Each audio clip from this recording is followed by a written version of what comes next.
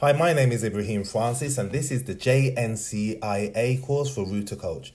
Now, a lot of people have asked me, what's the difference between the JNCIA, which is the Juniper Network Certification Program, and the CCNA, which is the Cisco Network Certification Program.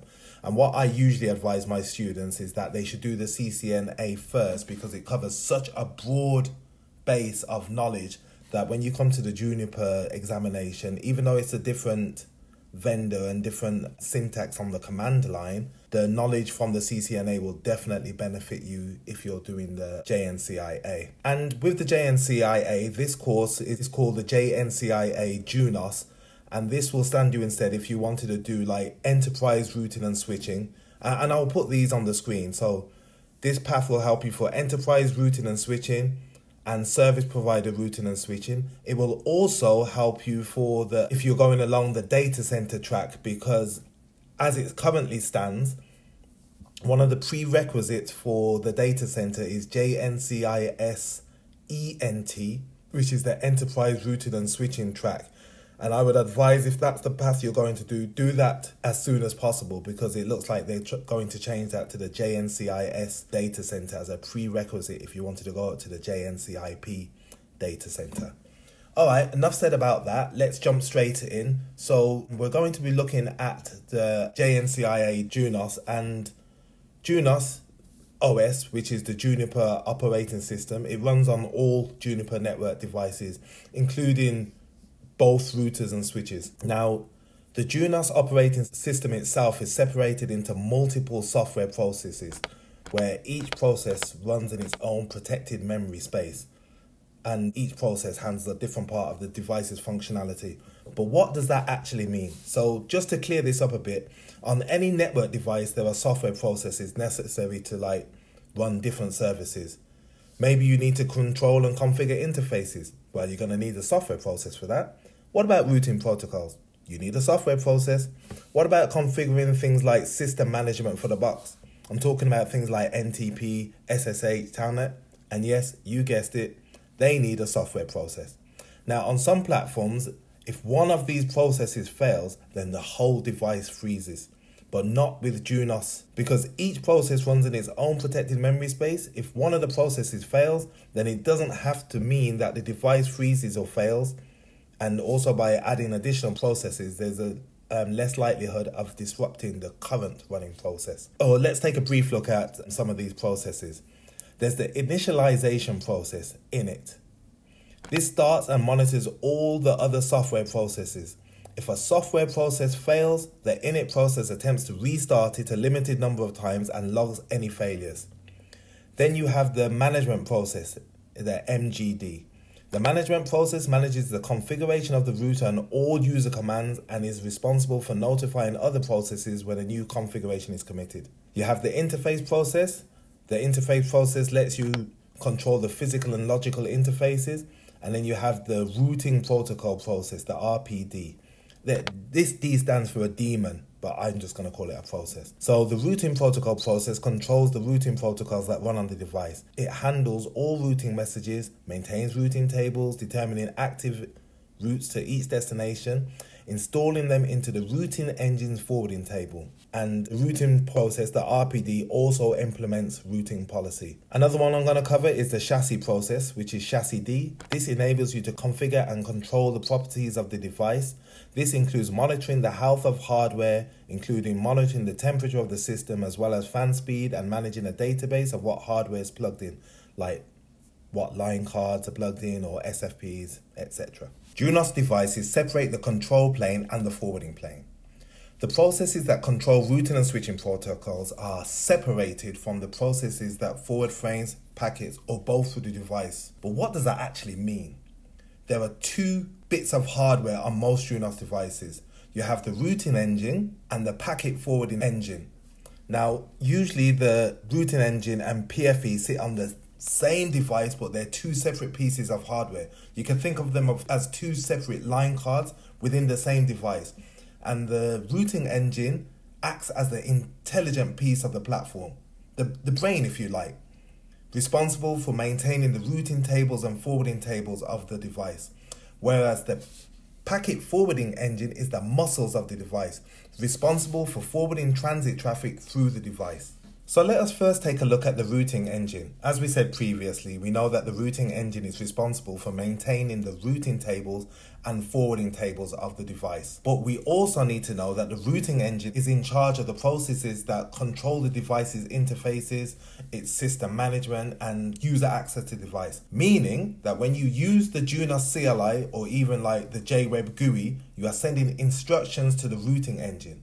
The routing engine connects to the packet forwarding engine, which we're going to call it the PFE from now on, through an internal link, and controls the PFE by sending up-to-date layer 2 and layer 3 forwarding tables. Now when it comes to the PFE, this is the main part of the forwarding plane, sometimes called the data plane, and is responsible for forwarding transit traffic through the device. Many Junos devices have specialized ASICs, and this is going to help them to increase throughput, processing and performance, and as the main processing of protocols on forwarded tables is handled by the routing engine, then the PFE can simply perform as it's instructed. Now the PFE is going to receive a copy of the forwarding table from the routing engine, and it's going to store that locally.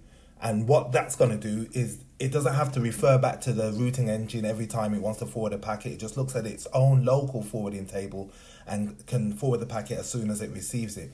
It also enables it to continue forwarding if something was to happen to the routing engine. Alongside forwarding traffic, the PFE is responsible for policers that provide rate limiting, stateless firewall filters, and a class of service. Now I'm going to repeat that because it sounds like an exam question. I'm not sure, but it just sounds like something that would come up in the exam. So alongside forwarding traffic, the PFE is also responsible for policers that provide rate limiting, stateless firewall filters, and class of service. Next, we're going to take a look at transit traffic. Transit traffic is any traffic that comes into the device on an interface and goes out the device on another interface. So let me give you an example. We have PC A and it wants to communicate with PC B on the other side. So the traffic coming from PC A will come into the interface through the device, which is transiting the device, and out the other interface going towards PCB.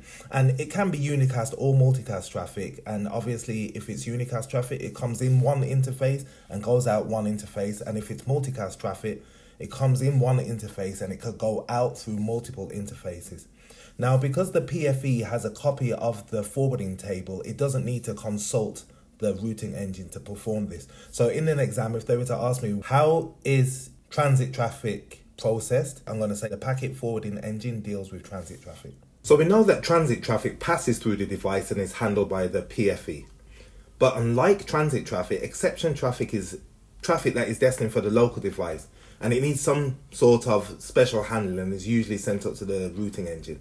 This can be like routing table and routing protocol updates that need to be processed by the routing engine. We should be thinking of things like OSPF, ISIS or RIP updates.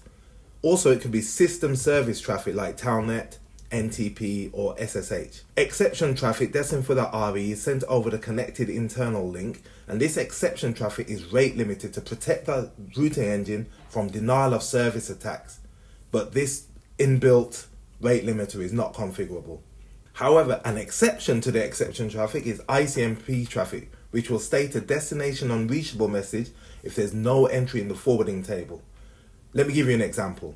If PC-A is trying to ping a non-existent IP address which the PFE doesn't have in its routing table, the PFE is intelligent enough not to send this up to the routing engine, because this is not transit traffic passing through the device and there's no outgoing interface in the forwarding table to send the traffic out of. So the PFE can reply back to the source with a destination unreachable ping message. So we're going to do a question and answers session on section 1 now. Which of the following are Junos processes?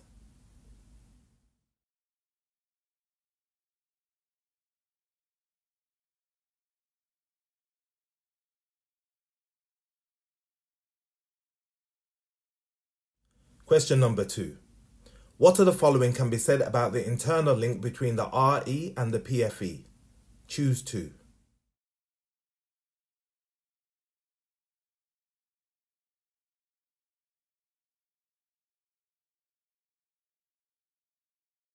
Question number 3. What is responsible for polices that provide rate limiting, stateless firewalls and class of service?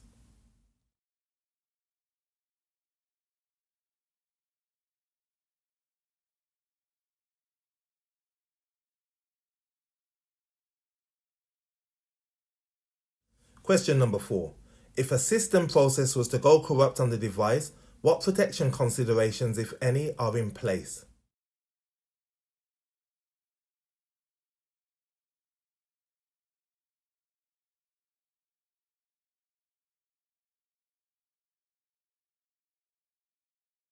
Question number 5. Select true or false to the following statement. Transit traffic is classified as any traffic entering one interface on the device and exiting a different interface for a remote destination.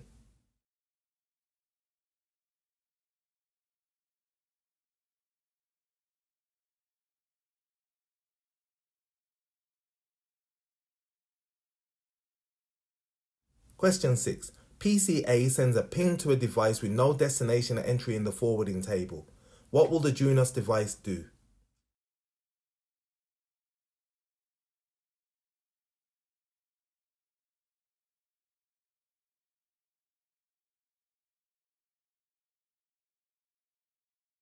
Question 7. Which of the following would be classified as exception traffic?